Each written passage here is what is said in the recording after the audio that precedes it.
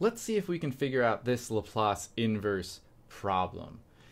It looks pretty nasty, and you'll notice that we usually want to see if we can factor the denominator.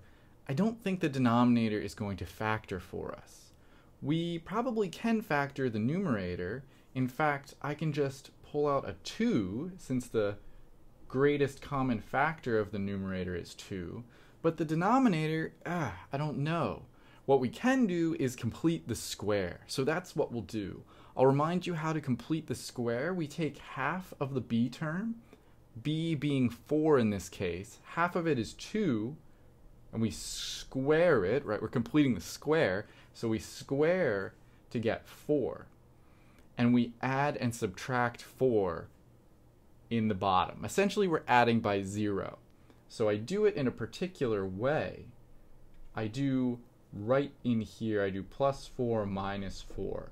I insert it in between the second and third terms. And that's because when I group like this, this factors into a perfect square. This is s plus 2 times s plus 2, or s plus 2 quantity squared. So I rewrite that, and minus 4 plus 29 gives us the 25, and this is starting to look a lot better.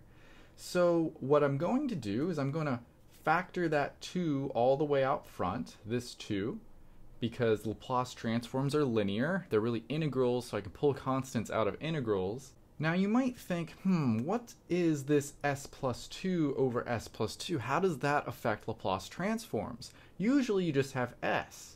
Well, if you look on a table of Laplace transforms, you'll know that when we have s minus a, in this case a being negative 2, this is really the same thing as e to the at, here a is negative 2, times the Laplace of the other thing. So in this case, we just shift by that 2.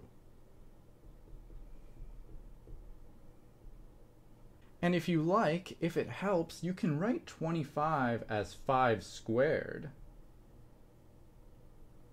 Because if you write it like this is something you would see almost exactly on a table of Laplace transforms.